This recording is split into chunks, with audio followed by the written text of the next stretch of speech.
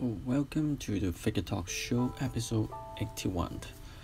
This time I'll try to do a voiceover over the video so I can do both versions of Cantonese and English together with the same pictures videos.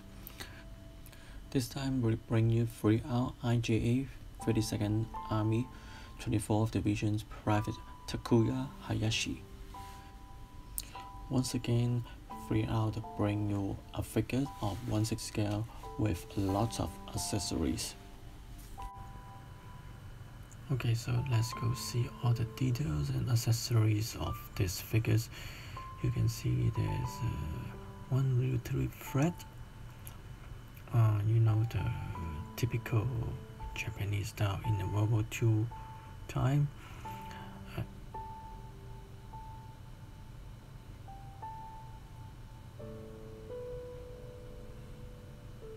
So also the head banner, two head banners, and Japanese flag and a helmet. This helmet is made in metal with the interior liners. This is the Type 90 helmet. Also some metal made mask kit. All metal. And also the book of the private and metal bullet and ammo and a metal hand grenade. Also this very special Jika tabi boots, very detailed made. I thought that it was only a new fashion from Japan, but actually it invented for a very long time. This is an octopus pouch. Also the trend tool with the pouch. There's a flatback pouch and also a wooden handles and a metal parts. So it's all made in real material. Very detailed one, just as usual.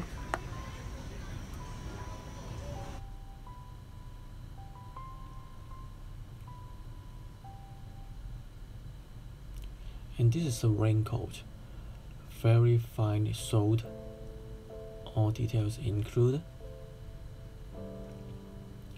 And the boots.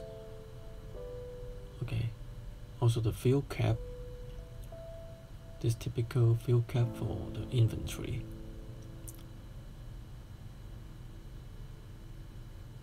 You see the head scrub is really fine, good paint job and some battle worn effect.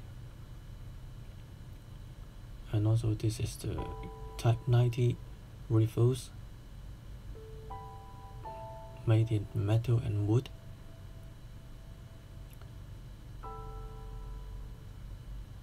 Very well made, very details.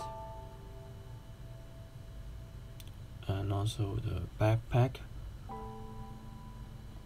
with plenty of details, belt, straps, also bayonet scabbard. This is the boots and with the gaitered, all real fabrics. So all the uniform made is very good in details. This is the metal bottle, the leather pouch.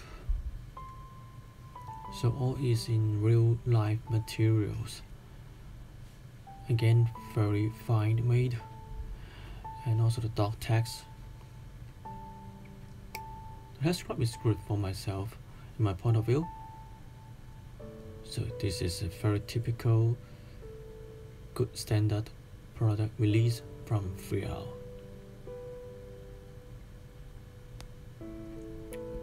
For myself, this is a very complete World War II Japanese army to collect with all necessary basic equipment.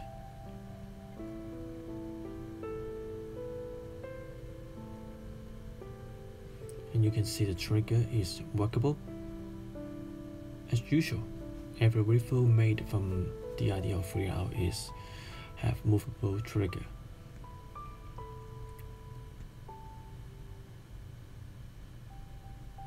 Also have the grooves on the hands.